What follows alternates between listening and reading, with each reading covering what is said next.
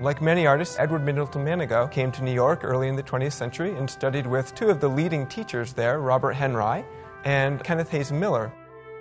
He first started working in the style that Robert Henri often advocated for students to try, going out and painting life, but he quickly became fascinated with developments in modern art and painted for a number of years in a post-impressionist style, colorful, loosely painted forms. Manigault also came under the influence of Albert Pinkham Ryder during that time, and Ryder painted dark, moody canvases. You can see that influence creeping into Manigault's work in Adagio.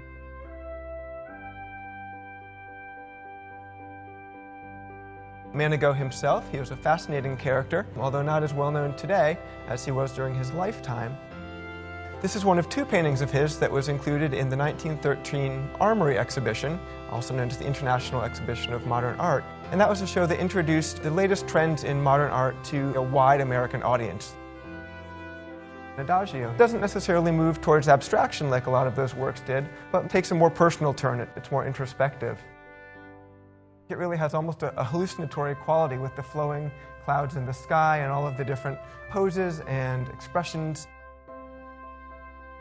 After the Armory show, Manigault went and served in World War I. He was only overseas for about 5 months before having a nervous breakdown and returning to this country. For the next 7 years or so, he struggled to regain his inspiration. He actually died early in 1922 after starving himself in an attempt to induce hallucinations to see new colors and find new imagery for his art. So he came to a very young and very tragic end.